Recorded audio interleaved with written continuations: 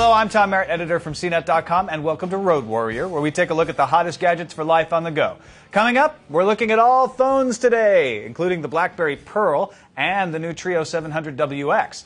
Let's start with a basic VGA camera phone from Samsung. It has a few nice features for the road. It has support for VZ Navigator, which is Verizon's GPS location service.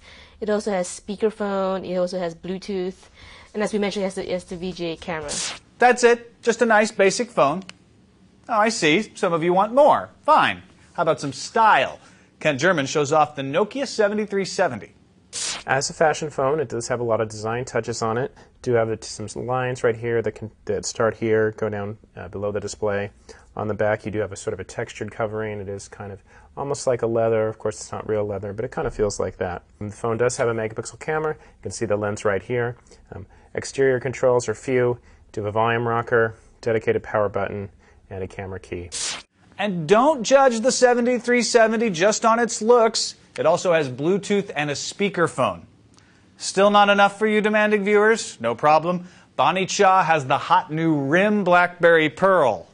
There's the form factor. It's really nice and small. Also, it's called the Pearl because it has a little trackball here that looks like a pearl. Pretty interesting. It's a little, takes a little getting used to. They've gotten rid of the jog dial and the escape key that you usually have. The back key is right here, and you can access the menu key here as well. Two things to know. The Pearl has no Wi-Fi, but it should be available through T-Mobile.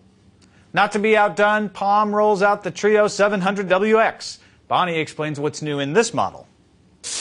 But actually the WX will be available through Sprint. And it also offers more program memory, which has been a problem with the other Treo. So you should get more memory out of this and better performance. You shouldn't have too many lag times but when you're switching between applications.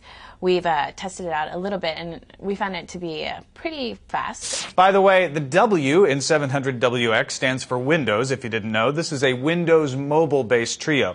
And to be fair, we should note this one doesn't have Wi-Fi either. That's it for this edition of Road Warrior. I'm Tom Merritt. Check back next time for more gadgets to keep you armed and dangerously productive.